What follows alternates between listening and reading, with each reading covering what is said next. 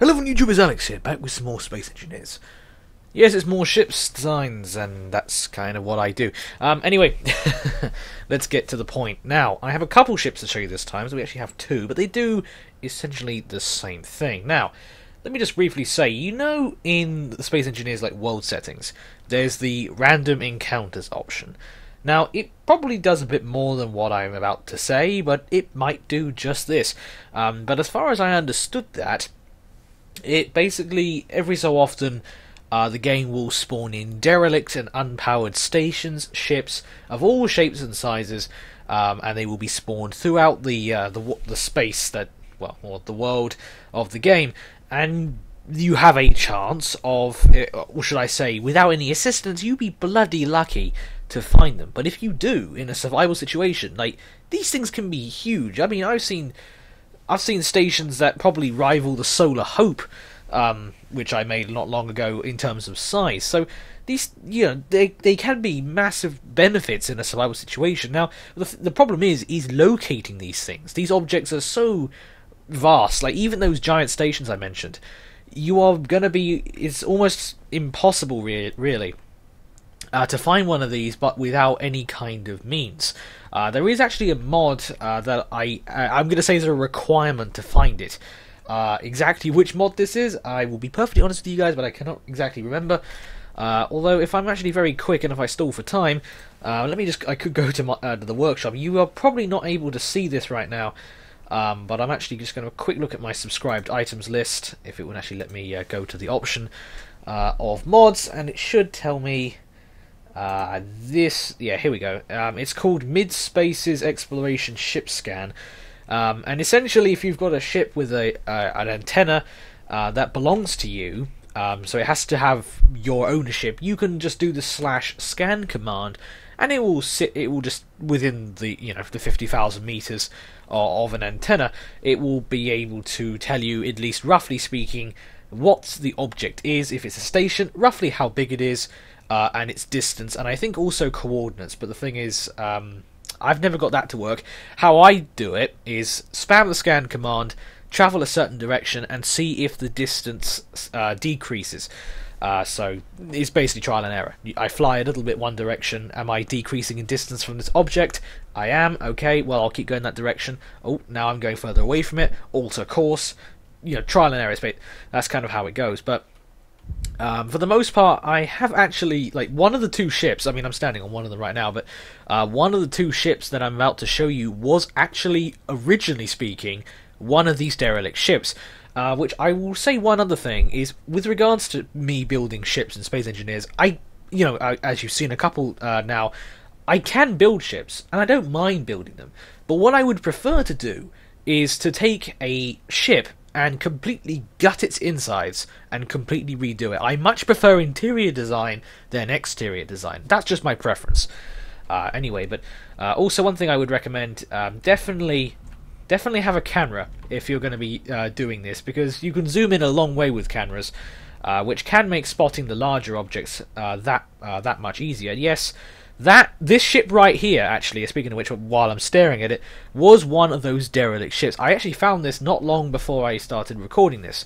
I know I'm procrastinating a lot before I even get to the actual showcase of the ships, but these ships that you will find, and these stations, I don't know when or how the game decides on what ships and stations to spawn in your world, but one thing I can definitely tell you is, whatever the ship or station is, they are very old. Now, what I mean by that is, these ships and stations, they existed before a lot of the new blocks today. They existed before the oxygen update. A lot of these stations and ships don't even have oxygen support whatsoever. They don't even have airlocks half the time, because there was a time in the game when you didn't have to, you didn't need oxygen. Not to mention as well, they will nearly always be ion powered. And I mean, I don't know if there's like a way to increase the amount of ships that could potentially spawn, or at least what ships and so on. But that's just it. Now, let's actually get to the meat and potatoes of this thing. This ship I'm standing on is actually one of the smallest ones I have here. But these are essentially, especially the one with the gun on top there, these two ships, ignoring that one, that was that is just like I said, the one I just found earlier on, just to prove a point that you can find some interesting stuff out in space. But these two ships are basically recon ships to find these derelict ships. So they will primarily have one antenna, a camera, and that's basically it. The bigger one over there, that one over there, that red one, is a modified derelict ship. I will actually show you the original one because technically I didn't build that ship. That was one I just found. But I completely gutted it for the most part and gave it a bit of an overhaul and an update into the modern day of Space Engineers, because we've had a lot of updates since then. But let's actually fly around and show you these things. So this little white thing was the very first creation I made, and I actually made it very quickly for the pure purpose of I would use this to find a derelict ship like the red one over here, and do my work, gut it out and completely redo it. But this is definitely the cheapest of all the ships, and to be honest, I may as well show it off. Not that it's terribly interesting, it's just a very simple ship, which has just got a giant antenna on it, so you can use the mod to scan things. But yeah, this is what I used back then. So let's go inside. It's very simple interior, but yeah, may as well just show you. So this ship does actually have air in it, so you can at least take your helmet off in theory, but we may as well just let that pressurize. And yeah, like I said, very simple. So you come in up here, down the ramp here, and this is pretty much the main sort of area at the back. Couple reactors, oxygen production, in the form of these smaller modded generators, simple oxygen storage, one cargo container, air vent, your gravity, couple gyros, and the cockpit here. So as you can see by the ship's stats, it's very lightweight. This thing is not quite 210,000 kilos. Yeah. So it really is not. It's a very cheap ship. You could easily build this in survival and just go around scanning. It's also very maneuverable, which I'm not. Since I'm kind of parked up here, I'm not gonna fly it around. But it's pretty maneuverable because often you're going to be doing the whole spam the scan command, which I wonder if I can do it. No, because I obviously had the ownership reset. But you can just spam the scan command constantly, and you're going to be changing course a lot, just looking for that change in direction and distance and whatnot. So we may as well open our way up here. Yes, this does technically depressurize this bit, but it's, like I said, it's a very cheap ship. But yeah, this was the whole idea, like I said, was just to look for anything decent. Now you can, if the game was lag just then. So yeah, this is definitely the more survival friendly. It is actually survival ready. Speaking of which, if I get enough interest in these videos, which not to mention I'm getting reasonable view numbers, at least compared to like all my other videos and stuff. So I will probably continue with these, just building ships in Space Engineers and showing them off. But if I get enough interest with them, I might start putting them up on the workshop. I don't know yet, because that's as most of you people know, I am lazy. But I suppose if I get enough requests, I might do so. I would say whenever and wherever, whatever, I actually come to put these on the workshop, then the links to them will be in the description for all of you guys to download.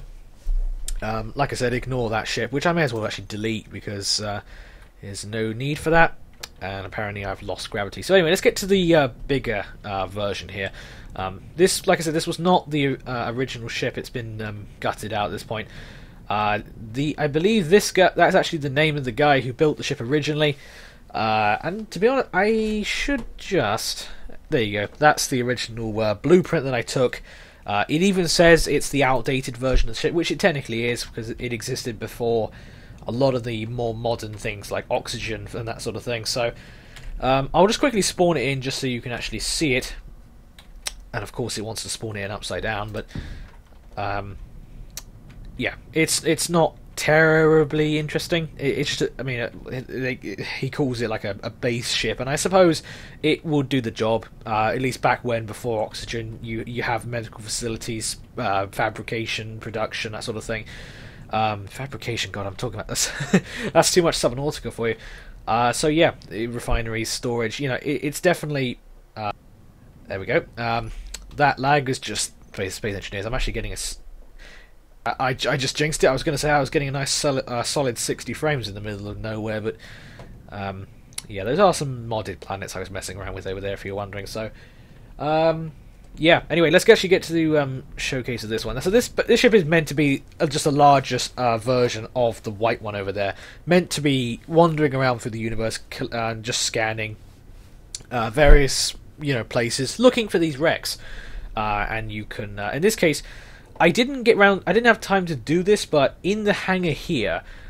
Basically would be lots and lots of very simple beacon markers, basically like small ship beacons with some engines to keep them stationary, because what I imagine this ship to do is perhaps to go around and just like physically mark these ships and stuff, maybe get the power running on them, but then just attach one of these, like just a simple, perhaps a tracking beacon or just a beacon, whatever, but you'd put those on all these wrecks, either to like come back to at a later date, or perhaps I don't know, if you had friends in high places in Space Engineers, and this is assuming there's like large scale multiplayer, which is still kind of unlikely in this game, but you could just mark them, and if you have a few allies, they could come in and take the ship, dismantle it, do whatever they want, but just to physically mark it, because like ships in this game and stations, despite monstrous sizes that you can make things in this game, the vastness of this game, you can quite easily lose where the hell these objects are. So having a beacon is certainly advisable. So yeah, that's why there's a hangar in there. There's quite a few cannons you'll see. There's even one of these really large ones at the top here. Now, basically these weapons are purely for self-defense, because who knows? Who knows what these derelict ships you find... I mean, I don't think they're actually like this, but who's to say that the derelict ships could be, hostile and just out of power? I don't think they actually ever are exactly, but, plenty of self-defense cannons. Not to mention, what happens if someone was there before you, and you might have to... just either run away or negotiate from some pirates or something. So it's got about a dozen cannons on it. There's even a little 30mm Aiden at the back here. I think that's what they're called. Aiden's, yeah, something like that. But it's even got one of those at the back. So more weapons you'd expect than just on a simple recon ship, but it's purely self-defense. This is not a warship. By any stretch of the imagination. So you have a control here to turn to actually open the hangar door if that's what you wanted to do, which I'm going to close because there is actually oxygen in there, and that's another thing. I've spent ages trying to airtight this place, because some of them block positions and everything.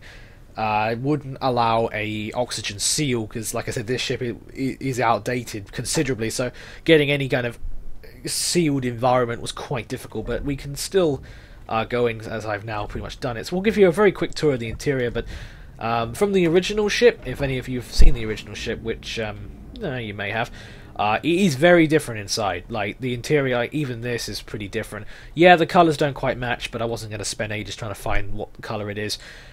So yeah, it's quite different internally. I mean, there used to be lots of stairs. I've now just put ramps, and there's like things blocking up the sides, but it's purely in the concept of airtightness, as that was quite difficult. But here is up in the main bridge, as you can see.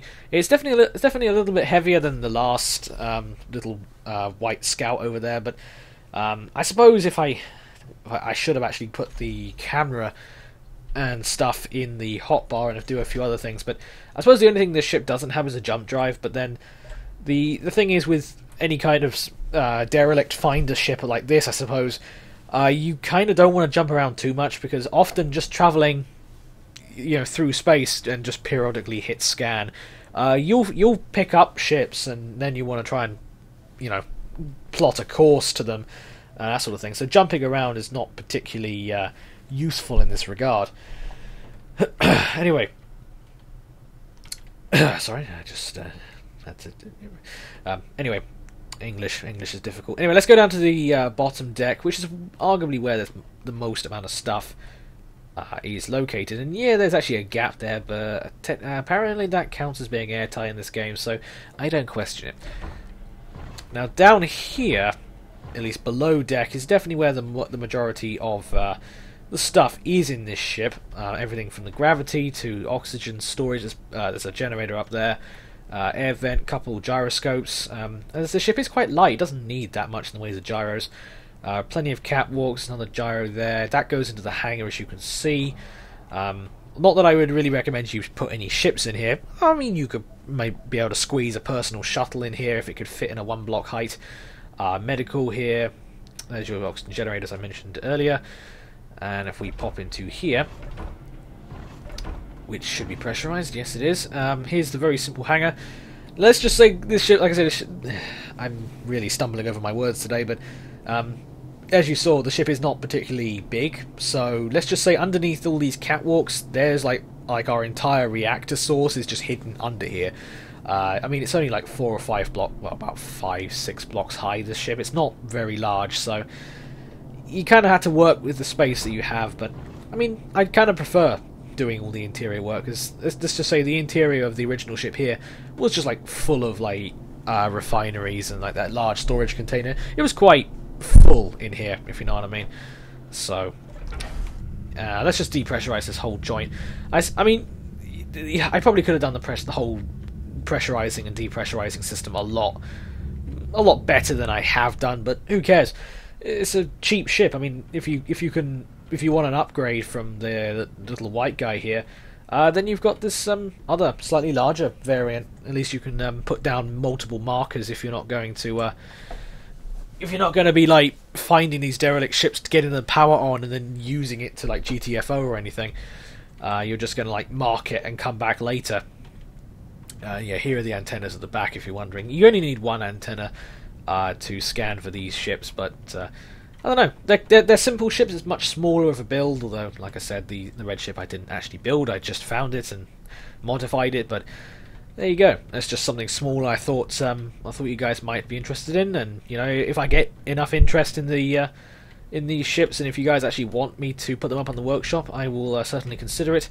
But like I said, I need to suss out doing that. I'll be honest, I've never actually put anything up on the workshop, so I'm going to have to fiddle far around with that to get that to work. But there you go, just 2 very simplistic recon ships to find all the derelict bits of crap in the universe, as there actually is quite a lot of that around here. So yeah, I think I'll wrap this video up here. I probably droned on a little bit there at the end, but I kind of want to just put you guys in the full perspective of these ships. I would say, do expect more Space Engineers in time, as I do seem to be getting some positive feedback from them. So it won't be as regular. I would say, like, Space Engineers won't be quite as regular as my other videos, just because it does take time to build these things. Although if I do lots of these small or borderline sort of medium-sized ship refits rather than building a ship from scratch, then I might be able to push these kind of builds out a bit quicker. Like, this ship only took about how long did that red one take me? Probably combined work time of about 6 hours work. I mean, like I said, I pretty much took this ship down to pieces inside. So it depends. It depends entirely on the size of the ship. So anyway, yeah, I'm going to shut up here. Thank you all for watching, despite how rambly that got, and I'll see you all in the next video.